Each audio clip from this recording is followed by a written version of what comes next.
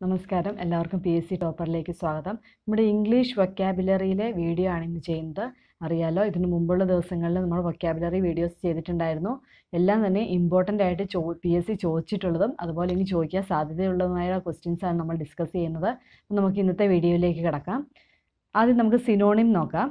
Synonym ഫാറ്റുവസ്. ഫാറ്റുവസ് എന്ന് വെച്ചാൽ എന്താണ് മീനിങ്? ഫാറ്റുവസ് എന്ന് വെച്ചാൽ മന്ദബുദ്ധിയായ അല്ലെങ്കിൽ ബുദ്ധിയില്ലാത്ത, ബുദ്ധിമാന്ദ്യമുള്ള, അങ്ങനെ ഒരു മീനിങ് വരുന്ന വേർഡാണ് ഫാറ്റുവസ്. നോട്ട് ചെയ്ത് വെക്കുക. ഫാറ്റുവസ് എന്ന് വെച്ചാൽ ബുദ്ധിമാന്ദ്യമുള്ള അല്ലെങ്കിൽ മന്ദബുദ്ധിയായ എന്നൊരു മീനിങ് വരുന്ന വേർഡാണ് ഫാറ്റുവസ്. അതിൻ്റെ സിനോണിം വരുന്നതാണ് സെൻസ്ലെസ്. സിനോണിം എന്താണ്? സെൻസ്ലെസ്. ഫാറ്റുവസ് സിനോണിമാണ് സെൻസ്ലെസ്. അടുത്തത് എൻഡ്യുവർ. എൻഡ്യുവറിൻ്റെ സിനോണിം എന്താണ്? ടോളറേറ്റ്. ടോളറേറ്റിൻ്റെ മീനിങ് നമുക്കറിയാലോ, സഹിക്കുക അല്ലെങ്കിൽ ക്ഷമിക്കുക, അതാണ് ടോളറേറ്റിൻ്റെ മീനിങ്. അതായത് എൻഡ്യുവറിൻ്റെ മീനിങ്ങും ഈ പറയുന്ന സഹിക്കുക അല്ലെങ്കിൽ ക്ഷമിക്കുക എന്നാണ്. അപ്പോൾ എൻഡ്യുവറിൻ്റെ സിനോണിമാണ് ടോളറേറ്റ്. അടുത്ത് നോക്കാം, കാൻഡിഡ്. കാൻഡിഡിൻ്റെ സിനോണിം എന്താണ്? ഫ്രാങ്ക്. ഇവിടെ പറഞ്ഞിരിക്കുക ഒരു സിനോണിമാണ് തന്നിരിക്കുന്നത്, ഇതല്ലാതെ മറ്റ് സിനോണിംസും വരാം, എന്നാലും ഏറ്റവും കൂടുതൽ കാണപ്പെടുന്ന സിനോണിമാണ് പറഞ്ഞിരിക്കുന്നത്. കാൻഡിഡ് എന്നതിൻ്റെ സിനോണിമാണ് ഫ്രാങ്ക്, അതായത് കാപഢ്യമില്ലാത്തത് എന്നാണ് കാൻഡിഡിൻ്റെ എക്സാക്റ്റ് മീനിങ്. എന്താണ്? കാപഢ്യമില്ലാത്തത്. അടുത്ത് നോക്കാം, സെനിത്ത്. സെനിത്തിൻ്റെ സിനോണിം എന്താണ്? ഹൈറ്റ്, അതായത് മൂർധനാവസ്ഥയിൽ അല്ലെങ്കിൽ ഉച്ചസ്ഥിതി എന്നൊക്കെ പറയുന്നത്, അതായത് ഏറ്റവും ഉയരത്തിൽ നിൽക്കുന്നത്, അങ്ങനെ ഒരു മീനിങ് വരുന്ന വേർഡാണ് സെനിത്ത്. അടുത്ത് നോക്കാം, ഫാറ്റൽ, അതായത് ഡെഡ്ലി എന്നാണ് സിനോണിം വരുന്നത്. മാരകമായ എന്നാണ് മീനിങ് വരുന്നത്. ഫാറ്റലിൻ്റെ മീനിങ് എന്താണ്? മാരകമായ. ഒന്നുകൂടെ നോക്കാം, ഫാറ്റുവസ്, senseless, എൻഡ്യുവർ, tolerate, candid, Frank, zenith, height, fatal, deadly. ഫാറ്റുവസിൻ്റെ meaning എന്തായിരുന്നു? ബുദ്ധിമാന്ദ്യമുള്ള. എൻഡ്യുവർ എന്താണ്? സഹിക്കുക, ക്ഷമിക്കുക. കാൻഡിഡ് കാപഢ്യമില്ലാത്തത്. സെനിത്ത് മൂർധന്യാവസ്ഥ അല്ലെങ്കിൽ ഉച്ചസ്ഥിതി. ഫാറ്റൽ മാരകമായ. ഇത്രയാണ് ഇന്നത്തെ സിനോണിംസ് 5 നമുക്ക് ആൻറ്റോണിം നോക്കാം. കേട്ടിട്ടുണ്ടാവും, ഏലിയൻ. ആൻറ്റോണിമാണ് നേറ്റീവ്. ഏലിയൻ എന്ന് വെച്ചാൽ എന്താ? പരദേശി അല്ലെങ്കിൽ വേറൊരു രാജ്യത്തുള്ള ആൾ. നമ്മുടെ നാട്ടിൽ വരുന്ന വേറൊരു രാജ്യത്തുള്ള ആളെയാണ് ഏലിയൻ എന്ന് പറയുന്നത്. നേറ്റീവ് ആണെങ്കിലോ സ്വദേശി, ആ ഒരു നാട്ടിലുള്ള ആളെ തന്നെയാണ് നേറ്റീവ് എന്ന് പറയുന്നത്. ഇനി വേരിയബിളിൻ്റെ സിനോണിമാണ് കോൺസ്റ്റന്റ്. വേരിയബിൾ എന്ന് വെച്ചാൽ എന്താ? അസ്ഥിരമായത്. കോൺസ്റ്റന്റ് സ്ഥിരമായത്. ഇനി അബ്സേർഡിൻ്റെ സിനോണിമാണ് റീസണബിൾ. അബ്സേർഡിൻ്റെ സിനോണിം എന്താണ്? റീസണബിൾ. അബ്സേർഡ് എന്ന് വെച്ചാൽ എന്താ മീനിങ് വരുന്നത്? അസംബന്ധമായ എന്നൊരു മീനിങ് വരുന്നതാണ് അബ്സേർഡ്. റീസണബിൾ നമ്മൾ കേട്ടിട്ടുള്ള വാക്കല്ലേ, റീസണബിൾ. അതിൻ്റെ എക്സാക്റ്റ് മീനിങ് വരുവാണെങ്കിൽ വിവേകപൂർവമായ എന്നൊരു മീനിങ് വരും റീസണബിളിന്. അടുത്ത് നോക്കാം, സെനിറ്റ് ഓൾറെഡി പറഞ്ഞിട്ടുണ്ടായിരുന്നു. സെനിറ്റ് എന്തായിരുന്നു? മൂർധന്യാവസ്ഥ അല്ലെങ്കിൽ ഉച്ചസ്ഥിതിയാണ് സെനിറ്റ്. അതിൻ്റെ സിനോണിം അപ്പം നദീർ വരും. നദീറിൻ്റെ മീനിങ് എന്താ? അതായത് പാതാളം അല്ലെങ്കിൽ താഴ്ന്ന ഭാഗം എന്നൊരു മീനിങ് വരുന്നതാണ് നദീർ. അടുത്ത് നോക്കാം, മാൻഡേറ്ററി. അതിൻ്റെ ആൻറ്റോണിം എന്താണ്? ഓപ്ഷണൽ. Mandatory, optional. മാൻഡേറ്ററി എന്ന് വെച്ചാൽ മീനിങ് എന്താണ്? നിർബന്ധിതമായ. അതാണ് മാൻഡേറ്ററി എന്ന് പറയുന്നത്, നിർബന്ധിതമായ. ഇനി ഓപ്ഷണൽ സബ്ജക്ട്സ് എന്ന് കേട്ടിട്ടില്ല, അതായത് നമുക്ക് സ്വന്തം താല്പര്യത്തിന് എടുക്കാൻ പറ്റുന്നത്, അതാണ് ഓപ്ഷണൽ. അടുത്തത് ഒപ്റ്റിമിസ്റ്റ്, പെസിമിസ്റ്റ്. ഒപ്റ്റിമിസ്റ്റ് എന്തായിരുന്നു? എല്ലാ കാര്യങ്ങളും പോസിറ്റീവായിട്ട് കാണുന്ന ആളെയാണ് ഒപ്റ്റിമിസ്റ്റ് എന്ന് പറയുന്നത്. നമ്മൾ വൺ വേർഡ് സബ്സ്റ്റിറ്റ്യൂഷന് പറഞ്ഞിട്ടുണ്ടായിരുന്നു. ഒപ്റ്റിമിസ്റ്റ് എല്ലാ കാര്യങ്ങളെയും പോസിറ്റീവായിട്ട് കാണുന്ന ആൾ. ഇനി പെസിമിസ്റ്റ് ആണെങ്കിലോ ദോഷൈക ദൃക്ക്, അതായത് എല്ലാം നെഗറ്റീവായിട്ട് കാണുന്ന ആളെയാണ് പെസിമിസ്റ്റ് എന്ന് പറയുന്നത്. അടുത്ത് നോക്കാം, ഹോസ്റ്റൈലിൻ്റെ ഓപ്പോസിറ്റ് ഫ്രണ്ട്ലി. ഹോസ്റ്റൈൽ എന്താ? ശത്രുതാപരമായ എന്നാണ് മീനിങ് വരുന്നത്. ഫ്രണ്ട്ലി എന്ന് വെച്ചാൽ സൗഹൃദപരമായ. ഒന്നുകൂടെ പറയാം, alien antonym native, variable constant, absurd reasonable, Zenith നഡീർ, mandatory optional, optimist pessimist, hostile friendly. അപ്പോൾ ഏലിയൻ്റെ മീനിങ് എന്തായിരുന്നു? പരദേശി. നേറ്റീവ് എന്ന് വെച്ചാൽ സ്വദേശി. വേരിയബിൾ എന്ന് വെച്ചാൽ അസ്ഥിരമായത്. കോൺസ്റ്റന്റ് സ്ഥിരമായത്. അബ്സേർഡ് എന്ന് വെച്ചാൽ എന്തായിരുന്നു മീനിങ്? അസംബന്ധമായ. റീസണബിൾ എന്ന് വെച്ചാൽ വിവേകപൂർവമായ. അത് എക്സാക്റ്റ് മീനിങ് എന്ന് പറയുന്നതേ ഉള്ളൂ കേട്ടോ. വിവേകപൂർവമായ, അതായത് ഇംഗ്ലീഷിലെ ഓരോ വേർഡ്സിനും ആ സിറ്റുവേഷൻ അനുസരിച്ച് പല മീനിങ് വരാം, എന്നാലും ഏകദേശം എക്സാക്റ്റ് ആയിട്ടുള്ള മീനിങ് ആണ് ഇവിടെ പറയുന്നത്. ഇനി സെനിത്ത് എന്തായിരുന്നു? ഉച്ചസ്ഥിതി എന്ന് പറയാം. നഡീർ എന്തായിരുന്നു? താഴ്ന്ന അവസ്ഥ അല്ലെങ്കിൽ പാതാളം എന്ന് പറയാം. അതുപോലെ മാൻഡേറ്ററി, അതിൻ്റെ ഓപ്പോസിറ്റ് ആണ് ഓപ്ഷണൽ. അടുത്ത ഒപ്റ്റിമിസ്റ്റ്, അതായത് നമുക്ക് എന്തെങ്കിലും ഒപ്റ്റിമിസ്റ്റ് എന്തായിരുന്നു? നല്ല പോസിറ്റീവായിട്ടുള്ള കാര്യങ്ങളെ മാത്രം കാണുന്ന വ്യക്തിയാണ് ഒപ്റ്റിമിസ്റ്റ്. അതിൻ്റെ ഓപ്പോസിറ്റ് ആണ് പെസിമിസ്റ്റ്, ദോഷൈക ദൃക്ക് എന്നൊക്കെ മലയാളത്തിൽ പറയും. അടുത്ത ഹോസ്റ്റൈൽ ഫ്രണ്ട്ലി. ഹോസ്റ്റൈൽ എന്തായിരുന്നു? ശത്രുതാപരമായ എന്നാണ് ഹോസ്റ്റൈലിൻ്റെ മീനിങ് വരുന്നത്. ഫ്രണ്ട്ലി ആണെങ്കിൽ സൗഹൃദപരമായ. അപ്പോൾ ഇത്രയാണ് നമ്മുടെ ഇന്നത്തെ ആൻറ്റോണിം സിനോണിം വരുന്നത്. ബാക്കി നോക്കാം. ഇനി നമുക്ക് ഫ്രേസൽ വെർബ് നോക്കാം. ഫ്രേസൽ വെർബിൽ ഇന്ന് പുട്ടിൻ്റെ ഫ്രേസൽ വെർബാണ് പറഞ്ഞിരിക്കുന്നത്. നോക്കാം. ഇമ്പോർട്ടൻ്റ് ആണ്. പുട്ടിൻ്റെ ഒത്തിരി എണ്ണം ഉണ്ട്, അതുപോലെ പക്ഷെ പഠിക്കാൻ നല്ല എളുപ്പമാണ് പുട്ടിൻ്റെ. നോക്കാം. Put off. പുട്ട് ഓഫ് എന്ന് വെച്ചാൽ പോസ്റ്റ്പോൺ, മാറ്റി വയ്ക്കുക. Put off, postpone. Put up. Put up എന്ന് വെച്ചാൽ റൈസ് അല്ലെങ്കിൽ സ്റ്റേ, അതായത് ഉയർത്തുക. അതാണ് റൈസ് അല്ലെങ്കിൽ സ്റ്റേ എന്ന് പറയും. പുട്ട് ഓൺ, വിയർ, ധരിക്കുക. പുട്ട് ഓണിൻ്റെ മീനിങ് ആണ് വിയർ, ധരിക്കുക. Put out, extinguish, കെടുത്തുക. അതായത് തീയൊക്കെ കെടുത്തുന്നതിന് പുട്ട് ഔട്ട് എന്നാണ് പറയുന്നത്, എക്സ്റ്റിങ്ക്യൂഷ്. പുട്ട് ഡൗൺ എന്ന് വെച്ചാൽ അടിച്ചമർത്തുക, സപ്രസ് അല്ലെങ്കിൽ right. Puttu down the notes എന്നൊക്കെ പറഞ്ഞു കഴിഞ്ഞാൽ റൈറ്റ് എന്നാണ് ഉദ്ദേശിക്കുന്നത്. Puttu by, to save an amount, ഒരു എമൗണ്ട് സേവ് ചെയ്യുന്നതിനാണ് പുട്ട് ബൈ എന്ന് പറയുന്നത്. പുട്ട് ഇൻ ആണെങ്കിൽ എന്തായിരിക്കും? ഇൻവെസ്റ്റ്. ഇൻവെസ്റ്റ് ചെയ്യുന്നതിനാണ് പുട്ട് ഇൻ. അത് നമുക്ക് ഈ വേർഡിൽ നിന്ന് കണക്ട് ചെയ്ത് നോക്കാം. Put in, invest. അതുപോലെ തന്നെ ഇൻറ്ററപ്റ്റ് ഇൻ കോൺവെർസേഷൻ, ഏതെങ്കിലും ഒരു സംസാരത്തിൽ അതിൽ ഇൻറ്ററപ്റ്റ് ചെയ്യുന്നതിനെയും പുട്ട് ഇൻ എന്ന് പറയാം. പുട്ട് ഫോർവേഡ് എന്ന് വെച്ചാൽ ഒരു സജഷൻ, നമ്മുടേതായ ഒരു സജഷൻ കൊണ്ടുവരുന്നതിനെയാണ് പുട്ട് ഫോർവേഡ് എന്ന് പറയുന്നത്. പുട്ട് എക്രോസ് എന്താണ്? To communicate. പുട്ട് എക്രോസ് ആണ് to communicate. Put up with, tolerate, സഹിക്കുക. Put up with, tolerate. Puttu an end to, നിർത്തുക, stop. Puttu an end to, stop. ഒന്നുകൂടെ പറയാം. പുട്ട് ഓഫ് എന്താണ്? Post porn. Put off, post porn. Put off എന്ന് വെച്ചാൽ പോസ്റ്റ് പോൺ, മാറ്റിവെക്കുക. Put up എന്താണ്? Rice അല്ലെങ്കിൽ സ്റ്റേ. റൈസ് അല്ലെങ്കിൽ സ്റ്റേ എന്ന് വെച്ചാൽ ഉയർത്തുക. അതുപോലെ പുട്ട് ഓൺ എന്താണ്? വിയർ, ധരിക്കുക. പുട്ട് ഓൺ, ധരിക്കുക. പുട്ട് ഓൺ, ധരിക്കുക. അതുപോലെ പുട്ട് ഔട്ട് എന്താണ്? എക്സ്റ്റിങ്ക്യൂഷ്, കെടുത്തുക. Put out, extinguish. ഇനി പുട്ട് ഡൗൺ എന്തായിരുന്നു? സപ്രസ് അല്ലെങ്കിൽ അടിച്ചമർത്തുക അല്ലെങ്കിൽ എഴുതുക. അതാണ് പുട്ട് ഡൗൺ. സപ്രസ് അല്ലെങ്കിൽ എഴുതുക, അടിച്ചമർത്തുക.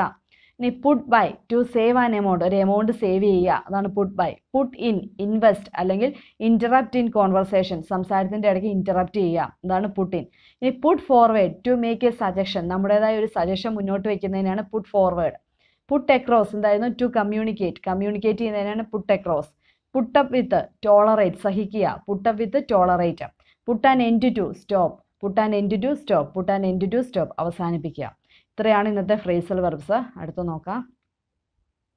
ഇഡിയംസ് നോക്കാം. ഇമ്പോർട്ടൻ്റ് ആണ്. Gift of the gap. ആദ്യത്തെയാണ് gift of the gap എന്ന് വെച്ചാൽ എന്തായിരുന്നു? Gift of the gap, natural ability to speak well, സ്വന്തമായിട്ടുള്ള ഒരു എബിലിറ്റി, നന്നായിട്ട് സംസാരിക്കാൻ സ്വന്തമായിട്ടുണ്ടാകുന്ന ഒരു എബിലിറ്റിയാണ് എന്ത് പറയുന്നത്? ഗിഫ്റ്റ് ഓഫ് ദ ഗ്യാപ്പ് എന്ന് പറയുന്നത്. നോട്ട് ചെയ്ത് വെക്കുക.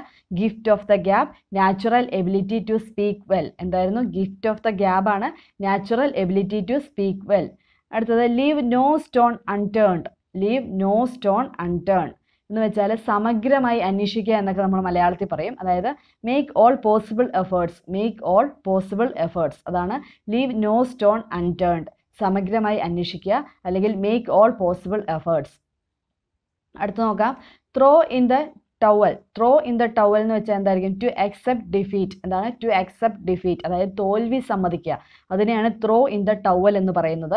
അത് നമുക്ക് കണക്ട് ചെയ്യാൻ വെച്ചാൽ ബുദ്ധിമുട്ടായിരിക്കും. ത്രോ ഇൻ ദ ടവൽ എന്ന് വെച്ചാൽ ടു അക്സെപ്റ്റ് ഡിഫീറ്റ്, തോൽവി സമ്മതിക്കുന്നതിനെയാണ് ത്രോ ഇൻ ദ ടവൽ എന്ന് പറയുന്നത്. അടുത്ത് നോക്കാം. Steel some once thunder. Not ചെയ്യുക. സ്റ്റീൽ സം വൺസ് തണ്ടർ എന്ന് വെച്ചാൽ to take the credit for something sum one else did. വേറെ ആരോ ചെയ്ത എന്തെങ്കിലും ഒരു കാര്യത്തിൻ്റെ ക്രെഡിറ്റ് നമ്മൾ ഏറ്റെടുക്കുകയാണെങ്കിൽ അതിനെ എന്ത് പറയും? സ്റ്റീൽ സം വൺസ് തണ്ടർ എന്ന് പറയും. അടുത്തതാണ് വൈറ്റ് എലിഫൻറ്റ്. നമ്മൾ കേട്ടിട്ടുണ്ട് white elephant. Expensive but useless, വില കൂടിയതുമാണ് എന്ന ഒരു ഉപകാരമില്ലാത്ത വസ്തുവിനെയാണ് വൈറ്റ് എലിഫൻറ്റ് എന്ന് പറയുന്നത്. അടുത്ത nib in the bud.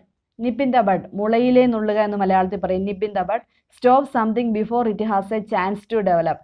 Develop ചെയ്യാൻ ഒരു ചാൻസ് കൊടുക്കാതെ തുടക്കത്തിൽ തന്നെ അത് വേണ്ടാന്ന് വെക്കുന്നതിനെയാണ് നിബ് ഇൻ ദ ബഡ് എന്ന് പറയുന്നത്. Call A spade A spade. Call A spade A spade. Speak frankly and directly. Frankly ആയിട്ട് ഡയറക്ട്ലി സ്പീക്ക് ചെയ്യുന്നതിനാണ് call A spade A spade എന്ന് പറയുന്നത്. അടുത്ത് നോക്കാം. Let the cat out of the bag എന്ന് വെച്ചാൽ റിവീൽ എ സീക്രറ്റ്, ഒരു രഹസ്യം പുറത്താക്കുന്നതിനെയാണ് let the cat out of the bag എന്ന് പറയുന്നത്. ഒന്നുകൂടെ പറയാം. ഗിഫ്റ്റ് ഓഫ് ദ ഗ്യാബ് എന്താണ്? Natural ability to speak well. Leave no stone unturned. Make all possible efforts. Throw in A towel to accept defeat. Steel some once thunder to take the credit for something sum one else did. White elephant, expensive but useless possession. Nip in the bud, stop something before it has a chance to develop. Call a spade, speak frankly and directly. Let the cat out of the bag, reveal a secret. അതായത് gift of the gab എന്ന് വെച്ചാൽ natural എബിലിറ്റിയാണ്, നന്നായിട്ട് സംസാരിക്കാനുള്ള natural എബിലിറ്റിയാണ്. Leave no stone അൺടേൺ എന്ന് വെച്ചാൽ സമഗ്രമായി അന്വേഷിക്കുക. Throw in the towel എന്ന് വെച്ചാൽ തോൽവി സമ്മതിക്കുക. സ്റ്റീൽ സമ്മൺസ് തണ്ടർ എന്ന് വെച്ചാൽ വേറെ ആരെങ്കിലും ചെയ്തതിൻ്റെ ക്രെഡിറ്റ് ഏറ്റെടുക്കുക. വൈറ്റ് എലിഫൻ്റ് എന്ന് വെച്ചാൽ വില കൂടി എന്നാൽ ഉപയോഗമില്ലാത്ത വസ്തു. നിപ്പ് ഇൻ ദ ബഡ് എന്ന് വെച്ചാൽ മുളയിലെ നുള്ളുക. കോൾ എ സ്പേഡ് എന്ന് വെച്ചാൽ ഫ്രാങ്ക്ലി ആയിട്ട് സംസാരിക്കുക. Let the cat out of the bag എന്ന് വെച്ചാൽ രഹസ്യം പുറത്താക്കുക. നമുക്ക് അടുത്ത് നോക്കാം. ഇനി ഫോറിൻ വേർഡ്സ് ആണ്. ഡീഗ്രേറ്റിയ എന്ന് വെച്ചാൽ നമുക്ക് കണക്ട് ചെയ്യാം. By the grace of God, by the grace of God ആണ് എന്ത്? ഡീഗ്രേറ്റിയ. നോക്കുക, ഗ്രേറ്റിയ ഇവിടെ കണക്ട് ചെയ്താൽ മതി, ഗ്രേസുമായിട്ട് കണക്ട് ചെയ്യാം. By the grace of God ആണ് എന്ത്? ഡീഗ്രേറ്റിയ. അടുത്ത് നോക്കാം. എ പ്രൈമ വിസ്റ്റ എന്തായിരുന്നു? അറ്റ് ഫസ്റ്റ് സൈറ്റ് ആണ് എ പ്രൈമ വിസ്റ്റ. എന്താണ്? At first sight A പ്രൈമ vista. N root എന്തായിരിക്കും? On the way. N root ആണ് ഓൺ ദ വേ. ഇനി ബോൺ വോയേജ് എല്ലാവരും കേട്ടിട്ടുണ്ടാവും. To wish A good journey. Bone voyage ആണ് to wish A good journey. Carte blanch എന്തായിരിക്കും? Full power. Carte blanch ആണ് full power. ഇനി sign dye എന്തായിരിക്കും? Indefinitely. Sign dye ആണ് ഇൻഡെഫിനിറ്റ്ലി. ഇൻ ടോട്ടോ, അതായത് ടോട്ടോ മീൻസ് ടോട്ടൽ ആണ് ഉദ്ദേശിക്കുന്നത്, എൻറ്റയർലി മുഴുവനായിട്ടും. ഒന്നുകൂടെ പറയാം. ഡീഗ്രേറ്റിയ എന്തായിരുന്നു? By the grace of God. A പ്രൈമ vista at first sight. N root on the way. Bone voyage to wish A good journey. Carte blanch full power. Sign dye indefinitely. In Toto entirely. അടുത്ത് നമുക്ക് one word substitution നോക്കാം. A person having പ്രോഫൗണ്ട് knowledge ആണ് scholar. A person having പ്രോഫൗണ്ട് knowledge, അതായത് അഗാധമായ അറിവുള്ള ആളെ എന്ത് പറയുന്നു? സ്കോളർ എന്ന് പറയുന്നു. എ പേഴ്സൺ ഹാവിങ് പ്രോഫൗണ്ട് നോളജ് ആണ് scholar. A person with a high intelligence and great ability ആണെങ്കിൽ അദ്ദേഹത്തെ ജീനിയസ് എന്ന് പറയുന്നു. A person with a high intelligence and great ability ആണെങ്കിൽ ജീനിയസ് എന്ന് പറയുന്നു. A person who has extensive knowledge ആണെങ്കിൽ erudite എന്ന് പറയുന്നു. A person who has extensive knowledge ആണെങ്കിൽ എറുഡൈറ്റ് എന്ന് പറയുന്നു. ഇത് മൂന്നും നമുക്ക് മാറിപ്പോവാൻ സാധ്യതയുണ്ട്, അപ്പം ശരിക്കും നോക്കി വെക്കണം. ഒന്നുകൂടെ പറയാം. എ പേഴ്സൺ ഹാവിങ് പ്രോഫൗണ്ട് നോളജ്, അതായത് അഗാധമായ അറിവുണ്ടെങ്കിൽ സ്കോളർ എന്ന് പറയുന്നു. A person with very high intelligence and great abilities ആണെങ്കിൽ ജീനിയസ് എന്ന് പറയുന്നു. A person who has extensive knowledge, അതായത് വിശാലമായ അറിവുണ്ടെങ്കിൽ എറുഡൈറ്റ് എന്ന് പറയുന്നു. അതായത് പണ്ഡിതനൊക്കെ എന്ന് പറയുന്ന എറുഡൈറ്റ് ആണ് പണ്ഡിതൻ. A scholar of language and speech, ലാംഗ്വേജസും സ്പീച്ചുകളൊക്കെ പറയുന്ന നല്ല സ്കോളർ ആയിട്ടുള്ള വ്യക്തിയെ ഫിലോളജിസ്റ്റ് എന്ന് പറയുന്നു. എന്താണ്? ഫിലോളജിസ്റ്റ്. നോട്ട് ചെയ്ത് വെക്കുക. A scholar of language and speech ആണ് philologist. A person who is two ready to believe ആണ് ക്രെഡുലസ്. അതായത് എന്ത് കണ്ടാലും പെട്ടെന്ന് വിശ്വസിക്കുന്ന ആൾക്കാരെയാണ് ക്രെഡുലസ് എന്ന് പറയുന്നത്. നോക്കുക. A person who is two ready to believe ആണ് ക്രെഡുലസ്. എന്നൂടെ പറയാം. എ പേഴ്സൺ ഹാവിങ് പ്രോഫൗണ്ട് നോളജ് ആണ് scholar. A person with very high intelligence and great ability ആണ് genius. A person who has extensive knowledge, അതായിരിക്കും ആരായിരിക്കും? എറുഡൈറ്റ് ആണ്. Extensive knowledge. പ്രോഫൗണ്ട് നോളജ് ആണെങ്കിൽ scholar ആണ്. Extensive knowledge ആണെങ്കിൽ എറുഡൈറ്റ് ആണ്. A person of language A scholar of language and speech ആണ് philologist. A scholar of language and speech ആണ് philologist. A person who is two ready to believe ആണ് ക്രെഡുലസ്, അതായത് പെട്ടെന്ന് വിശ്വസിക്കുന്ന ആളെയാണ് ക്രെഡുലസ് എന്ന് പറയുന്നത്. അടുത്ത നമുക്ക് കൺഫ്യൂസിങ് വേർഡ്സ് നോക്കാം. കൗൺസൽ എന്ന് വെച്ചാൽ കൗൺസിലിംഗ് ഒക്കെ കേട്ടില്ലേ? അഡ്വൈസ്, ഉപദേശം. കൗൺസൽ ആണ് അഡ്വൈസ്, ഉപദേശം. സ്പെല്ലിംഗ് നോക്കുക. COUNSEL. കൗൺസിലിൻ്റെ മീനിങ് അഡ്വൈസ് എന്നാണ്. അവിടുത്തെ council an advisory or administrative body of people, അതായത് ഭരണസമിതി, അതൊക്കെയാണ് കൗൺസിൽ എന്ന് പറയുന്നത്. കൗൺസിൽ, മുനിസിപ്പൽ കൗൺസിൽ എന്നൊക്കെ കേട്ടിട്ടില്ലേ? അതായത് ഭരണസമിതിയാണ് കൗൺസിൽ എന്ന് പറയുന്നത്.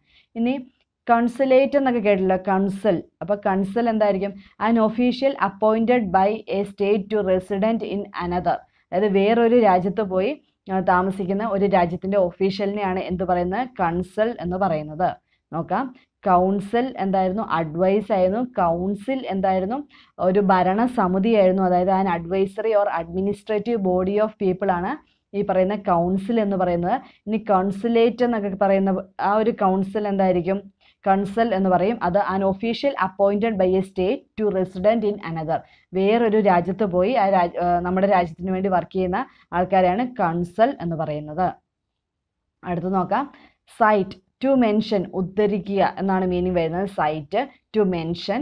അടുത്തത് സൈറ്റ്, SITE, സൈറ്റ് എന്ന് വെച്ചാൽ ഒരു പ്ലേസിനെയാണ് സൈറ്റ് എന്ന് പറയുന്നത്. ഇനി SIGHT സൈറ്റ് എന്താണ്? വ്യൂ, കാഴ്ച അല്ലെങ്കിൽ വിഷൻ, അതുമായിട്ട് റിലേറ്റ് ചെയ്ത സൈറ്റാണ് SIGHT സൈറ്റ്. ഒന്നുകൂടെ പറയാം. CITE എന്ന് വെച്ചാൽ ടു മെൻഷൻ എന്നാണ് മീനിങ് വരുന്നത്. SITE എന്ന് വെച്ചാൽ ഒരു സ്ഥലമാണ്. അടുത്ത സൈറ്റ് SIGHT എന്ന് വെച്ചാൽ വ്യൂ ആണ്, കാഴ്ചയാണ് SIGHT. അടുത്ത് നോക്കാം. ഇനി ജെൻഡറാണ്.